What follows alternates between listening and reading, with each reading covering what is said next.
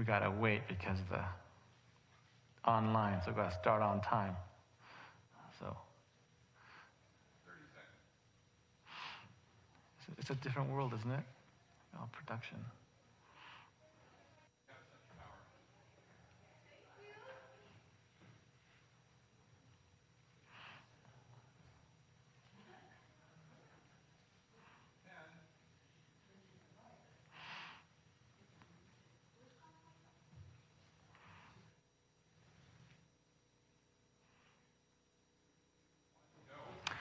Good morning.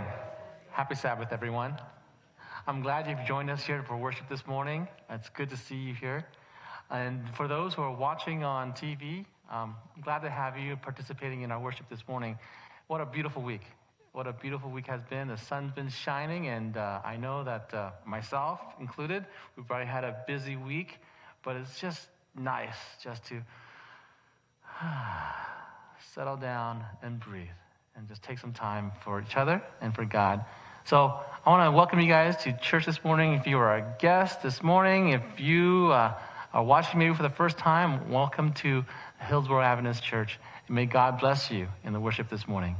This morning, I believe we have Laura and Gary Gordon doing our music this morning. May you be blessed.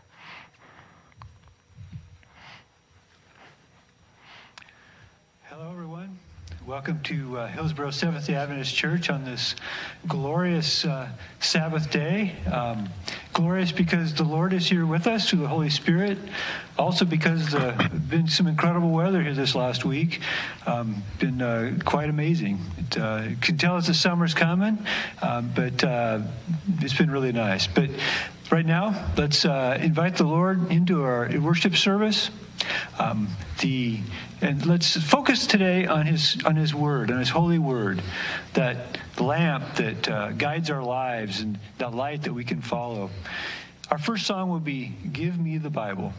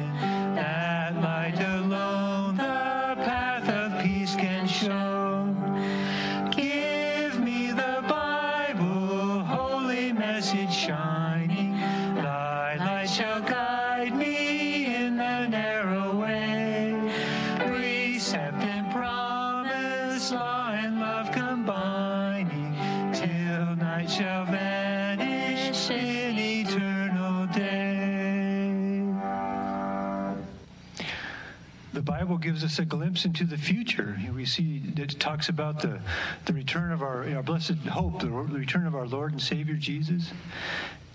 in the meantime, the joy is in the journey. Every day we get to have that chance to be with Christ alone. We can find that time to be with him. We were just talking amongst ourselves here before we started tonight that it's what a wonderful words this song has. It gives us focus to each day seek the Lord. So let's sing "Take Time to Be Holy."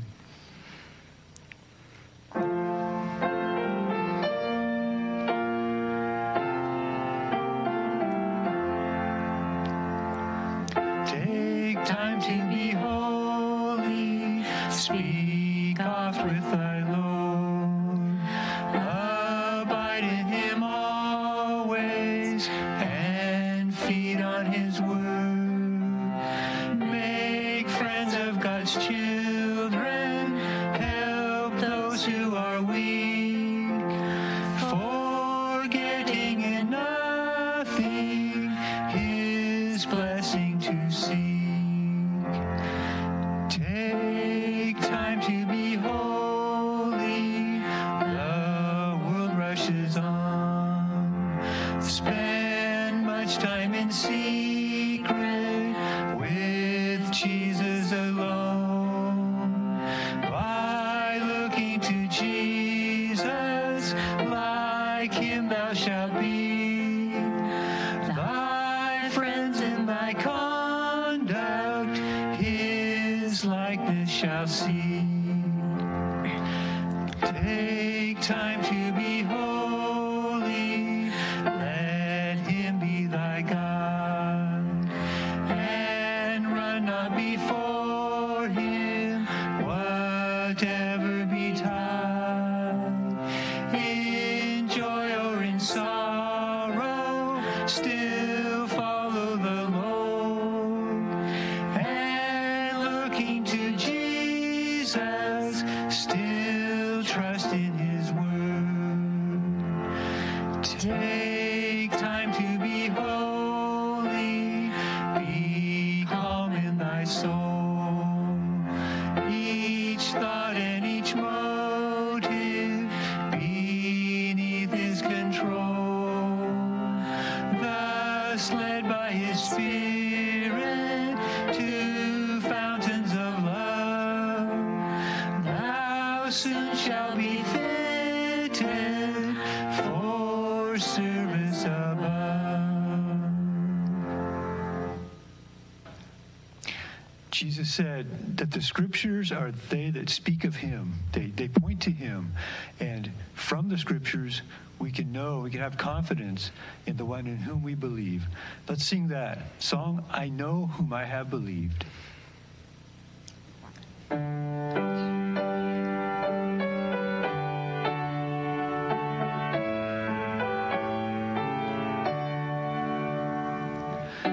know not why God's wondrous grace to me he hath made known, nor why unworthy Christ in love redeemed me for his own. But I know whom I have believed, and am persuaded that he is able to keep that which I've committed unto him against that day. I know not how this saving faith to me he did impart, nor how believing in his word brought peace within my heart. But I know whom I have believed, and am persuaded that he is able to keep that which I've committed unto him against that day. I know not how the Spirit moved, convincing men of sin, revealing Jesus through the word, creating faith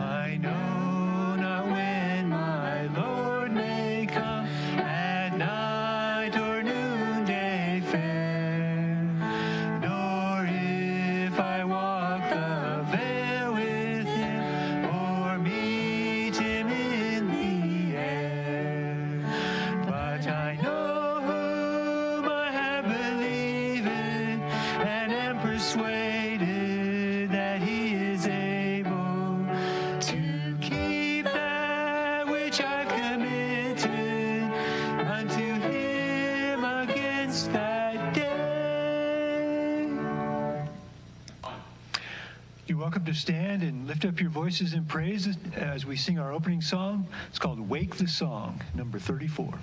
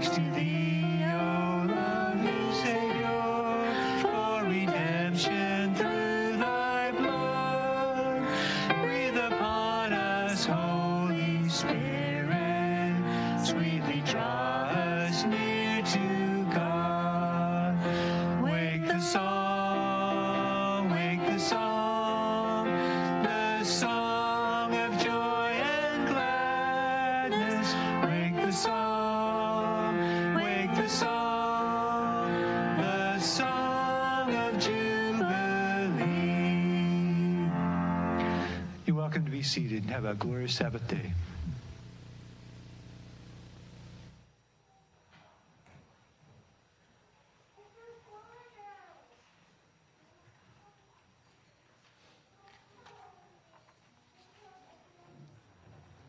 We have some business to do this morning, and we are looking at second readings, and we have 3 families that are relocating.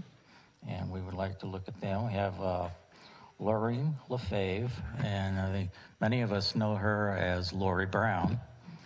And then when she's going to Gaston SDA Church. We have Alan Craig.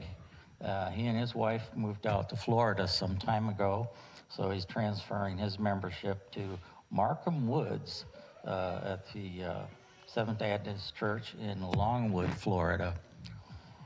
And then Varro and Mimi Koga, they're not actually moving, but they're transferring their membership to Grants Bay SDA Church at Grants Bay, California.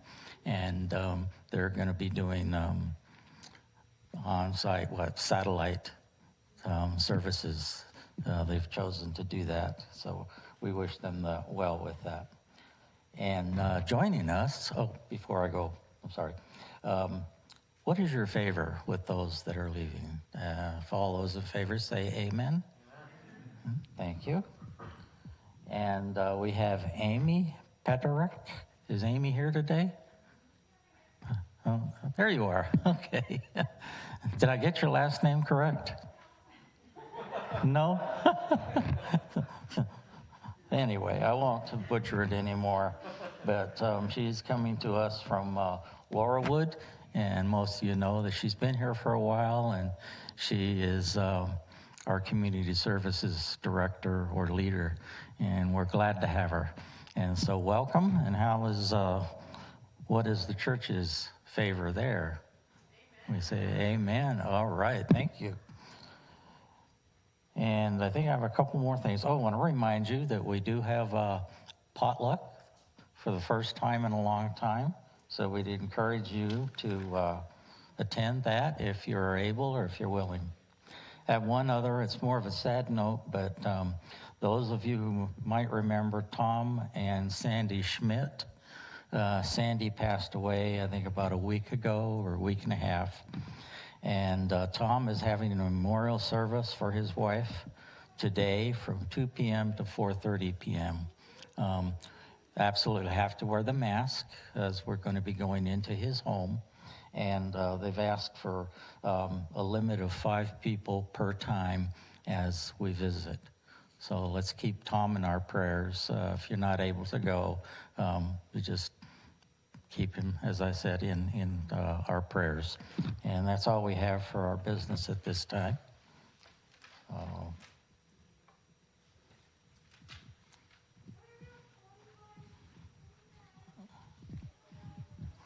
Church, I've been asked to present the mission spotlight today, and as some of you may know, I have kind of a hand in the mission field vicariously. My daughter has been a missionary first to India for 10 years, and now she's overseas again.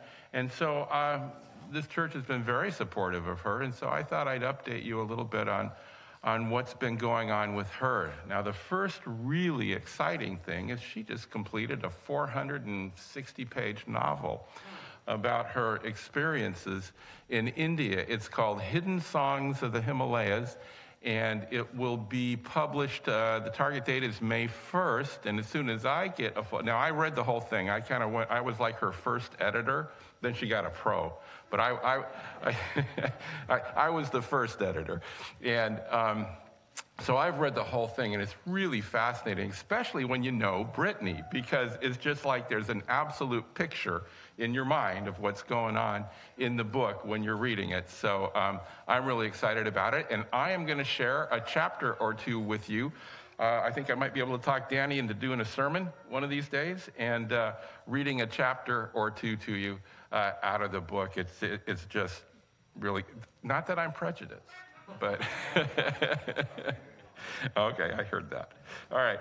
So now they're in a different country overseas in Africa, and they've had a few adventures over there as well. And I think I'll just tell you a couple of stories that Dad gets to hear before the newsletter goes out.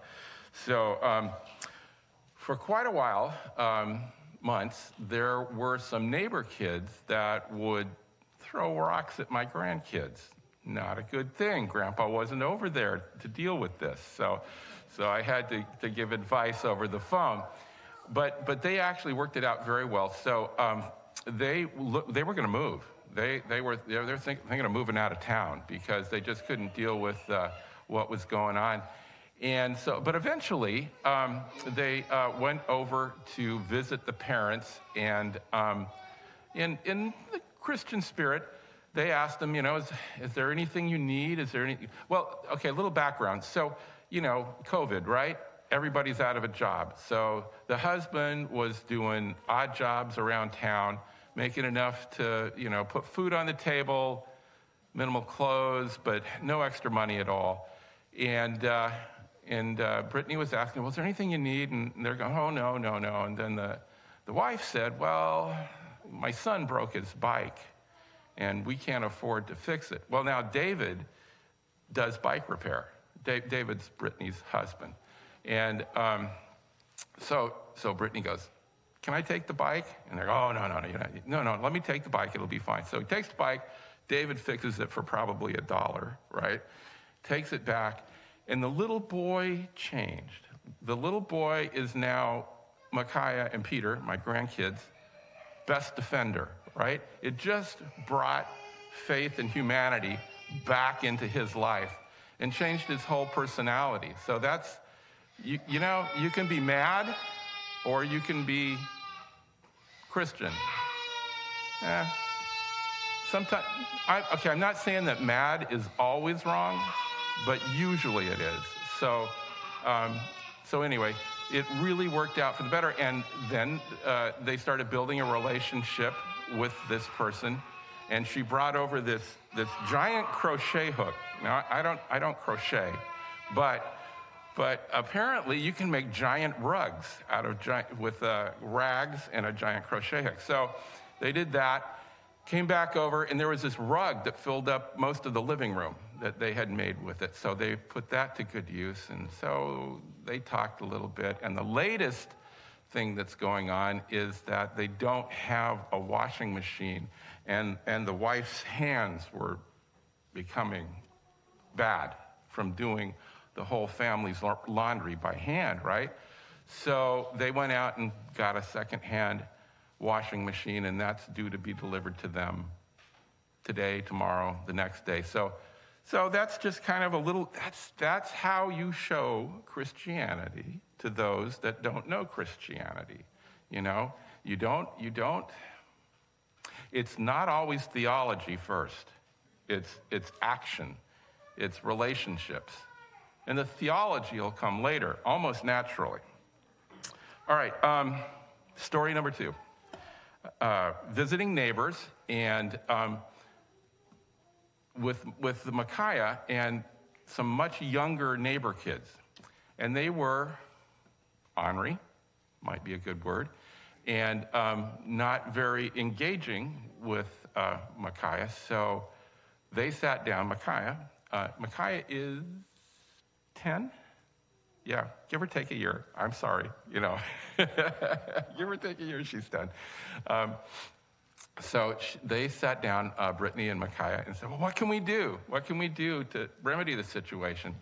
And so Micaiah said, I'm going to bring over a bunch of toys and sit down and play with these guys. So one of the things she brought over was a chalkboard, and they fell into school. And Micaiah was the teacher, right, with the chalkboard. And the kids really seemed to like it. So they got back home, and they decided that Micaiah would teach the kids English as their pretend teacher, right? And so everybody's loving that.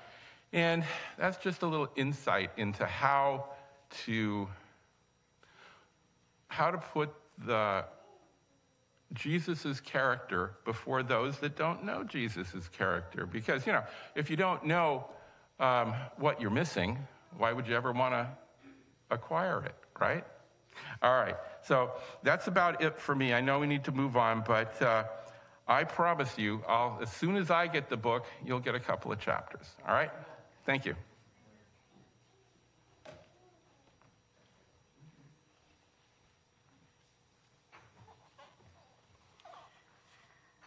All right, good morning, everyone. This is a children's story, but it's for the big children too. So we're going to talk about truth today. What is truth? Truth is a thing that is true. A thing that is true. Well, let me start over again. A thing is true if it is a fact. So what is a fact? Well, this is a picture of a stuffed bear. You agree? Is that a stuffed bear?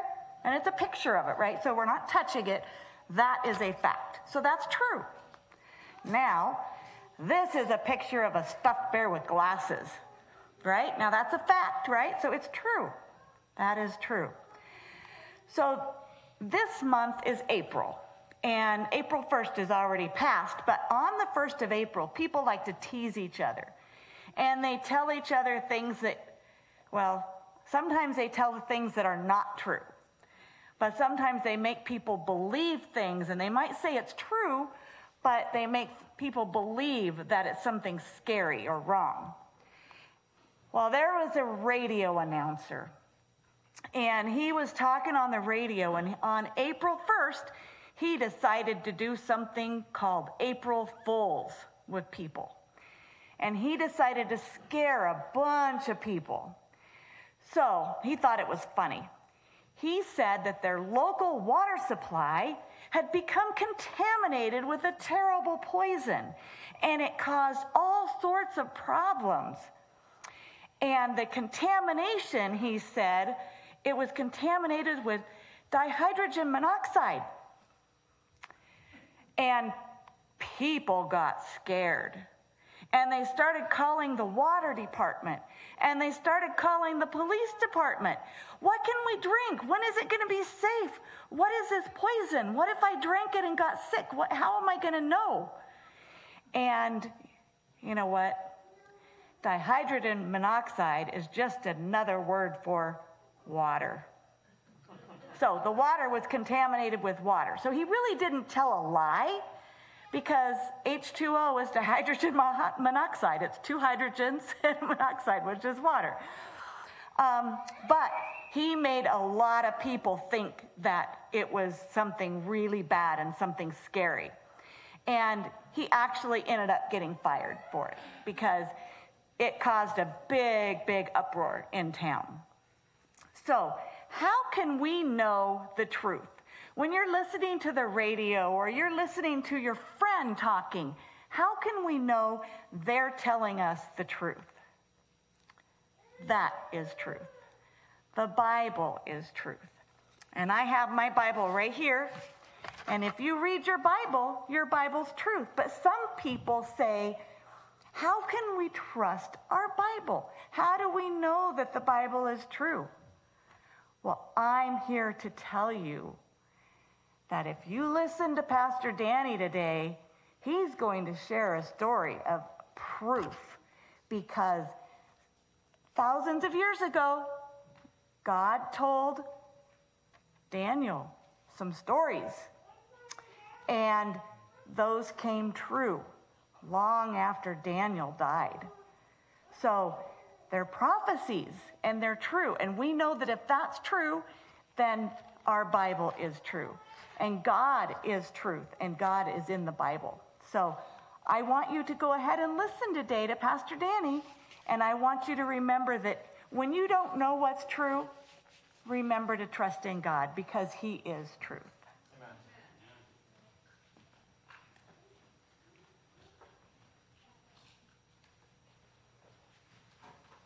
Now is the time when we come before the Lord's throne and petition him in prayer. And it's one of my most favorite times, and it's very humbling to be up here to do this for the church and for the church family. But for those who are able, I would invite you to kneel. And of course, I'll stand and offer the prayer for the congregation. Almighty God, gracious God, again, we have another Sabbath day. And we praise you and thank you for these days. Father, I think all week of all the activities that I'm involved in, and even my church family is involved in. And I see some of the things that are going on in their lives, and I'm privileged to pray on their behalf. And so we thank you for this day, Lord. I always look forward to it, that I can come apart from the world, and that we too, as a congregation, can come apart from the world and dedicate our lives to you and rest with you, Lord. We thank you for the incredible blessings that you have given us. And Father, we also lift up, well, right now we want to lift up Tom Schmidt. Sandy passed away, and we know Tom is probably experiencing a lot of pain in his heart. But I know they're a very dear couple. They've been members of our church for a long time. So we want to keep Tom before you. And I know there are others, Lord, many others that have special prayer requests and even have praises. And I know they silently raise them up to you this morning. And so, Father, again, these things we pray in the holy name of Jesus Christ, our Savior. Amen. Amen.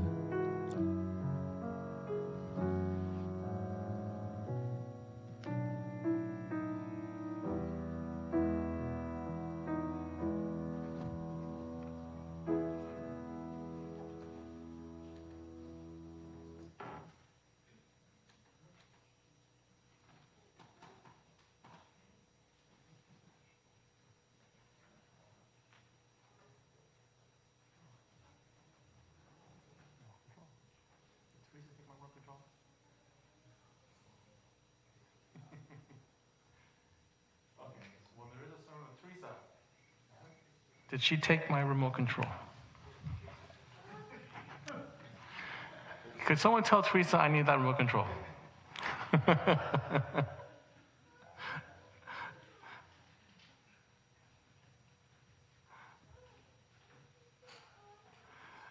Technology, right?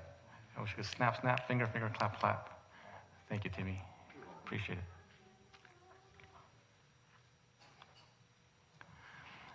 Heaven and earth will pass away, but my words will not pass away. Matthew 24:35. Living in the Northwest, if people come to visit you here in Oregon or Washington, you almost have to take them to Multnomah Falls. That's kind of where you take them. If it's a nice spring day, maybe you could take them to the Rose Garden, right? And a beautiful view. You can see the Willamette, you can see Mount Hood, Mount Adams, you can see St. Helens. There's some beautiful places you could take them to, and you want to show them the beauty of the Northwest. Growing up in California, Southern California, there's also a place you take them.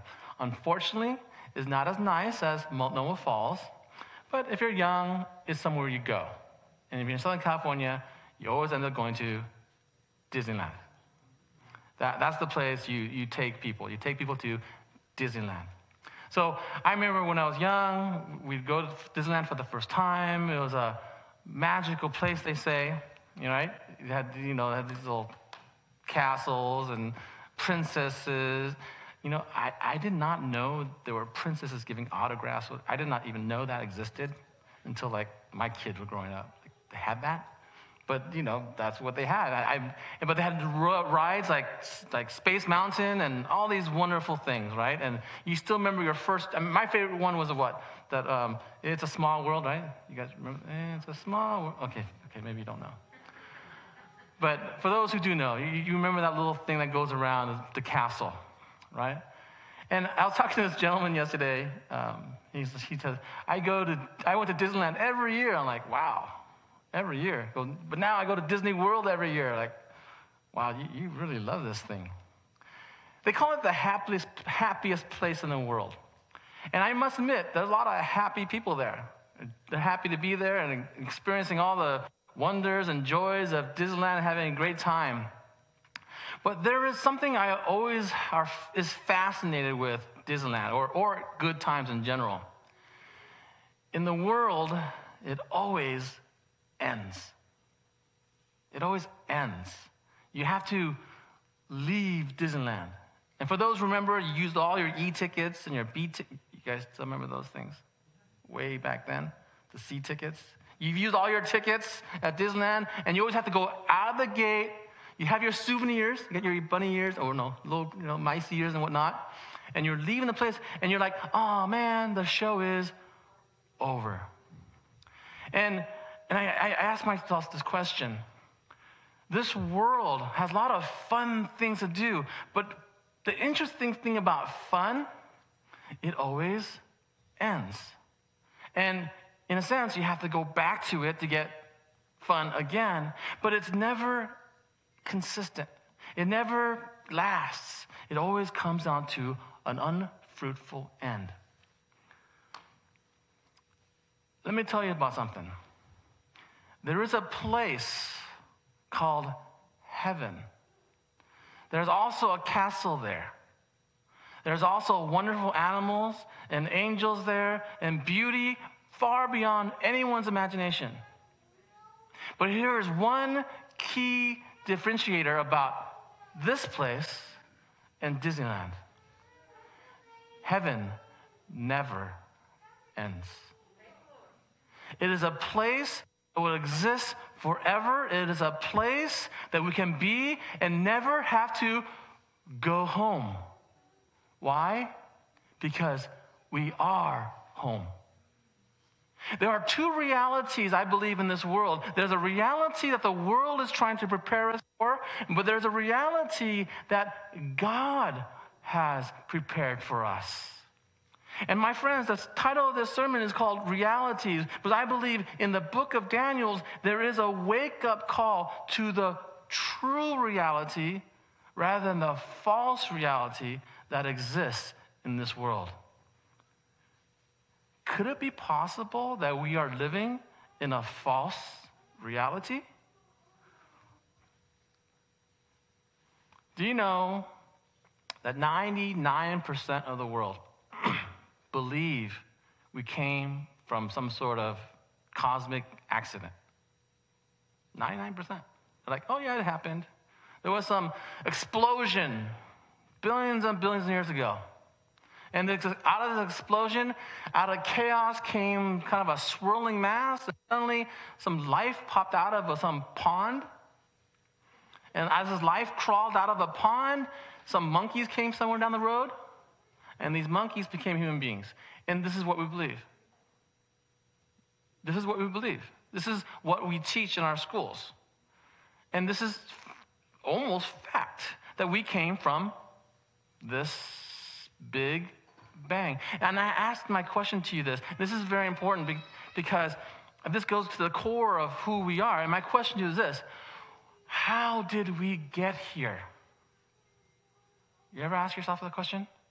How did you get here? This is a reality. This is a reality check. How did you get here? Well, obviously, mom and dad. Well, keep on going. Where did mom and dad come from? Grandpa and grandma. Keep on going. Where did it all come from? And if you go all the way back, you have to come from somewhere. Believe it or not, there is a geneticist. A geneticist. All he does is study DNA and genes. And he studied genetics, and guess what? He kind of followed genetics and how they're mutated or where they went, and he found that all human genetics go down to 3 starting points. And about 4,000 years ago, they all come down to 3 points. This is genetics. This is science. Okay? This is science. And he said there are 3 starting points for every human being. We're all related. Guess what? The Bible says, guess what?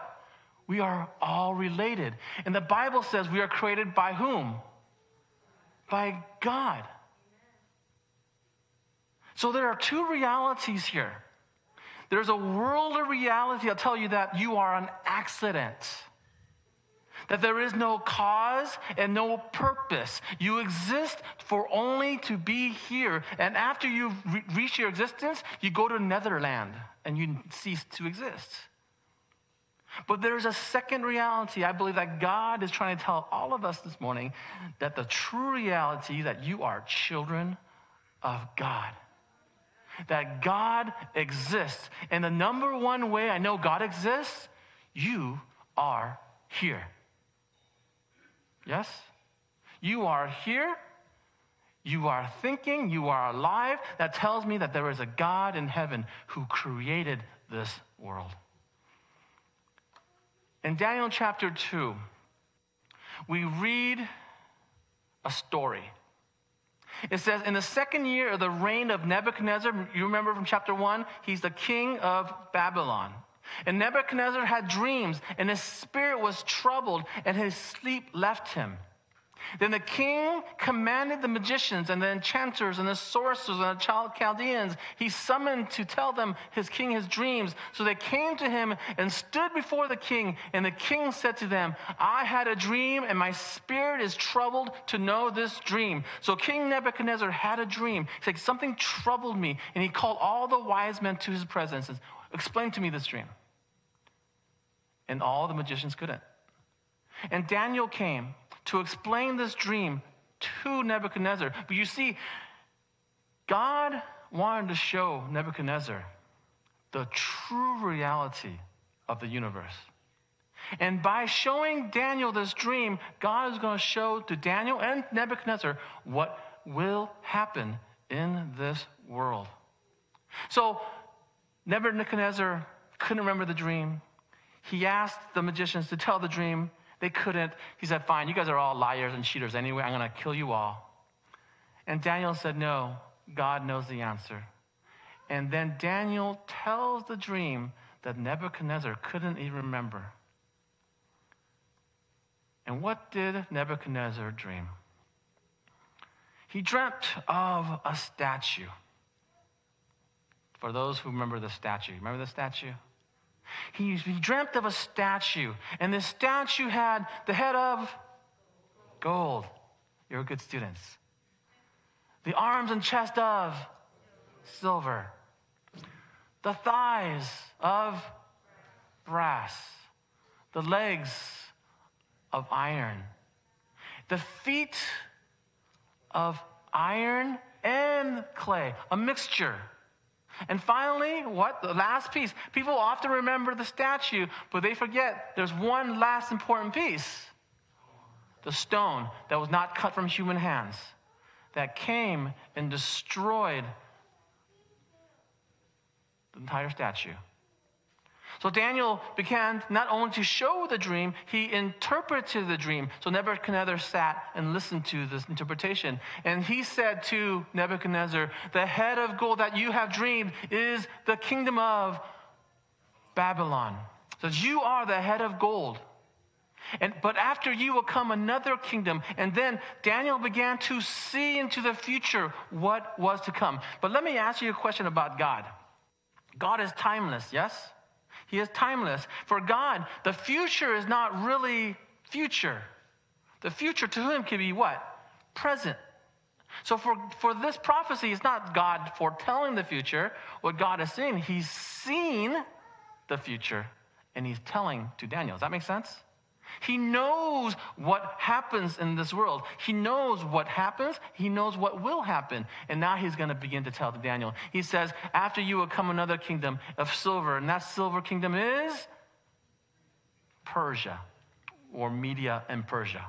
And we know in history, and we will discuss this in a couple sermons down the road, that the Persians conquered Babylon, just like the kingdom here. The Persians were conquered, right? By Alexander the Great, the Bronze Age. It was a very quick conquering. Alexander came quickly, conquered Persia, almost all the way to India. He was called the Great for a reason, one of the most intelligent generals in the history of this world. But his kingdom also fell because he died at a very early age. If you know your history, he died too. The next kingdom became what? Rome. We know that the fourth kingdom that we represent in this image is Rome. And finally, the last little bit, we have iron and clay. There are traces of, is there traces of the Roman Empire today? Yeah? You ever heard of the Holy Roman Empire turned into the Holy Roman what? Church. The remnants of Rome even last today. But the Bible tells us there will be clay and iron. They'll never come together. There will never be this wonderful, great kingdom again. And finally, the last but least, the rock that comes to this world and destroys the worldly kingdoms. And that kingdom is what? Kingdom of God. This, my friends, is a reality. That this world has a limit. A time limit.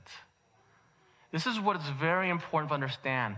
This world has an end. People will say, well, Pastor, I was watching science shows, and I heard our suns get really big and swallow up the earth one day. And if you go a couple trillion years ahead, everything will just kind of cease to exist, and there'll be black space. Or maybe some of you are just worried even from 100 years. I don't know. We're always worried about what might be. But what I'm trying to tell you, this reality comes to an end.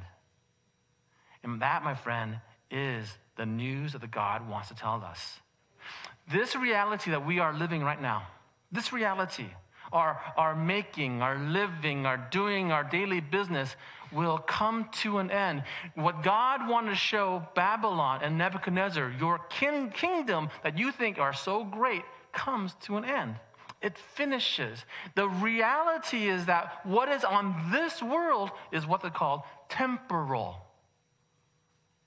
Temporal means limited by time. This world is limited by time. It will cease to exist. So what God is trying to say is this: don't live in this world. Live for which world? The next one to come.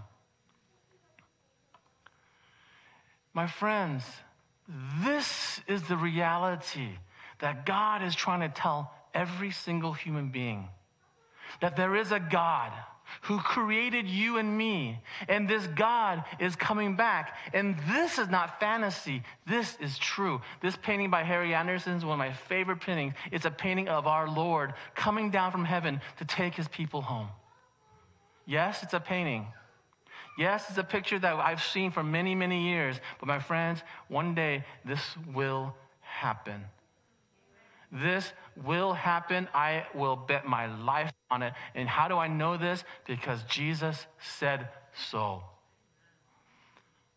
Before Jesus left this world, he told his people, I will come back again for you. In John 14 says, if I wasn't going to come back, I wouldn't have told you so. Yes? And there's mansions in heaven for me with your names on it, and all of heaven is yours if you be willing to come. My friends, this is the reality that we must start living in. My friends, but if this is the reality, we begin to have different paths. In Matthew 6:24, he says these words, no man, this is Jesus speaking, can serve two masters. Either you'll hate the one or love the other, or else you will behold to the one or despise the other. You cannot serve God or mammon. There is a issue in our world. There's a reality of making money, making a living, and surviving in this world. Yes? That's a reality. Trust me, there's a reality. You get bills every month, just like I do, right? Every month you get those bills. For some reason, they never forget about me. Okay? And for some reason, every month, that same bill goes higher and higher. But that reality is not the reality that God wants us to be part of. The true reality is that we are going where? Home. And if we are going home, God says, what are we do about it? In this world, nothing is certain, but what? Death and taxes. So says Benjamin Franklin. It is true. A certainty in the world, there is death. And this government will tax you to no end. My friends, there's a certainty in this world that we all die. Yes, does that make sense? There's a certainty in this world that everything, there's a limit in time. We will end. And my friend, because of that, they've come up with a phrase. Maybe you've heard this phrase. Kids do this while they're jumping off a 40-foot cliff. They'll say, YOLO, right? You ever seen? No, maybe not. Okay? But these young people, they'll be doing crazy things. Like skydiving off cliffs with little tiny parachute things, okay? Or, I don't know, I just do a lot of things that I would never even want to do. But they say YOLO, which means, maybe you never heard this term, you only live once. So that's their attitude. This is their only reality. And if this is their only reality, and they've only lived once, guess what? They're going to do everything they want to do. They'll do everything they want to do, and they won't be restricted by rules or restricted by anything. There was a famous Satan worshiper, okay, that lived in England, and now his name is escaping me. The train will come back around. But his motto was, do thou wilt. Oh, Aleister Crowley. Okay? And that was his motto, do thou wilt. Okay, that was the thing. He says, do it. Feel it, do it. Want it, do it. That was the thing. Anything that you feel like you're doing, do it, because guess what? You only live once. Well, he only did live once. He died a little later in his life. A heroin addict, and his life ended. But there's another way to live. This world is what? It's not my home. What? I'm just passing through. My friends, there's another reality that God wants to tell us, that this world is not the end all. That this world is not where we live. Our world is the next one. My friends, and if our mind is thinking the next one, my friends, there should be one conclusion. This should be your conclusion. How to be sure you are saved. Yes, if this world ends, it will end. The Bible has told us. Did you get that? Did you get that prophecy? This world will end. That is for certain. This world will end, and there will be a second kingdom set up. So, my friends, here is the issue. If this world ends and there's a future to come, your number one issue should be this: how can I make sure I'm in the next one? Does that make sense? Shouldn't that be it? Shouldn't that be our concern? Because of this world, it doesn't matter if you're rich, poor, doesn't matter. But this world will end. Our only concern is this: what can we do to make sure we're in the next kingdom to come? Amen? My friends, this is why God is trying to wake us up. In Daniel chapter 2, verse 20 to 22, read these words. Daniel answered and said, "Blessed be the name of God forever and ever." Did you catch that? Is God a limited God? How is God? He's what? Ever. Did you see that? He's a God of eternity, right? To whom belong what? Wisdom and might. Look at this. He changes the times and seasons. Do you see it? God is saying, God controls everything here. He removes kings. He sets up kings.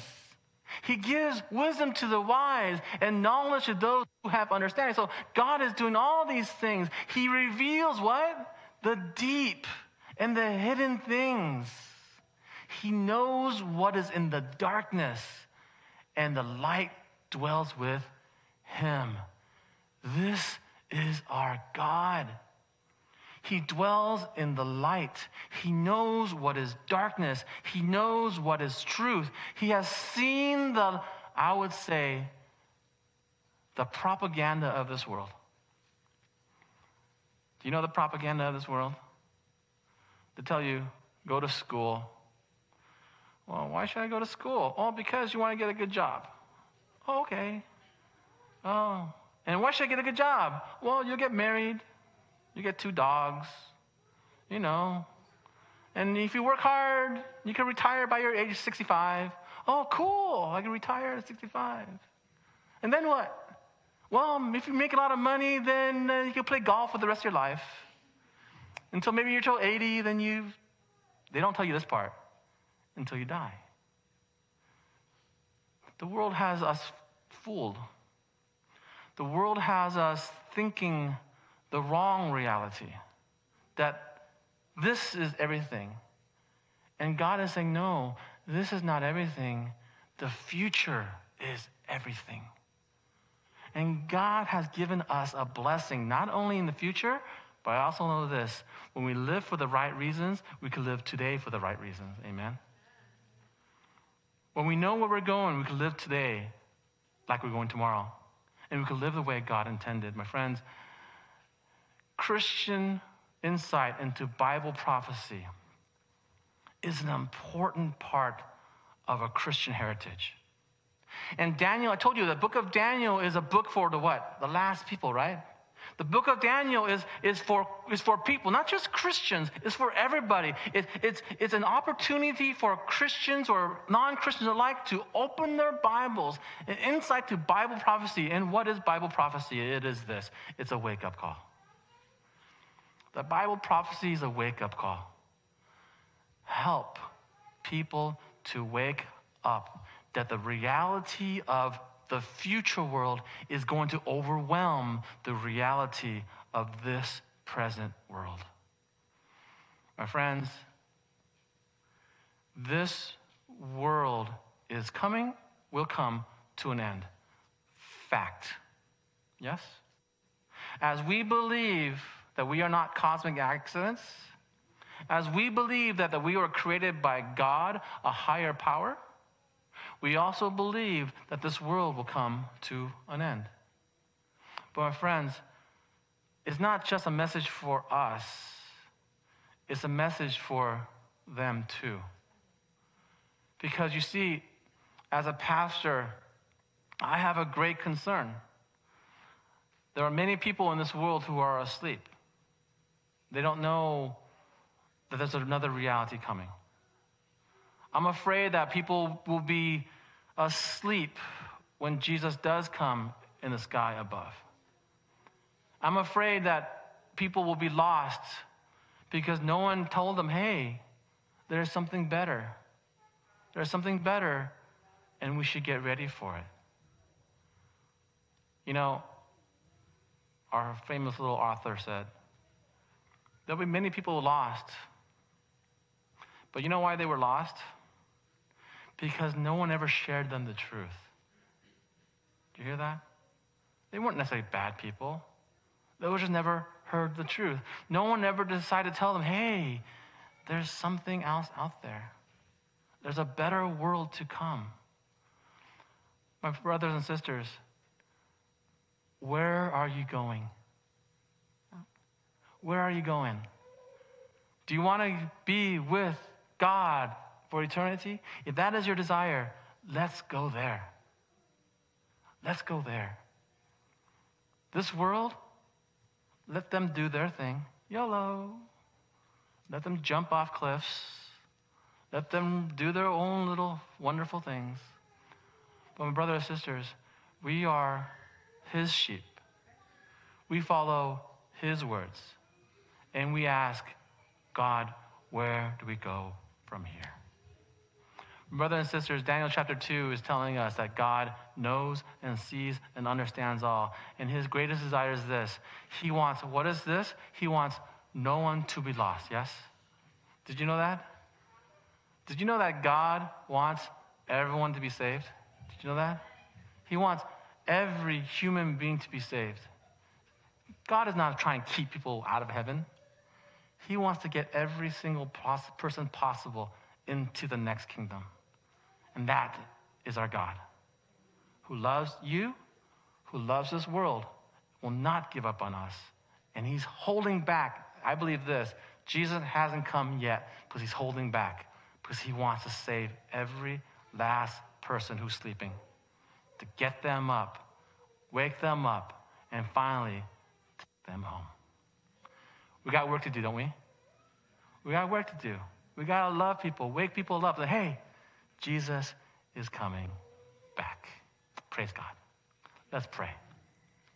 Father in heaven, we want to thank you for your message in Daniel chapter 2, that you've given us a Bible prophecy, that you've given us a timeline for this world. This world does come to an end. But Father, when that world ends, the future world, the real world begins. And I just pray, Father, that every single one of us might walk into that kingdom hand in hand, knowing that we have fought the good fight, we have walked the walk, and we have entered the kingdom that you've asked us to come. So be with us today. Not only be with us, be with those people who are outside of this church. May we be people to share the good news that we don't have to stay in this world, and there is a future for us. So we thank you, and we ask for your Spirit's leading. We pray in Jesus' name, amen. I want to thank you for sharing this morning with us. May God bless you in this week. For all those who've come to church today, there is a fellowship meal that we prepared. This is our first fellowship meal in a year. Yay. So you're welcome. We have some food prepared for you. Stick around, have some fellowship. May God bless you. Have a wonderful Sabbath.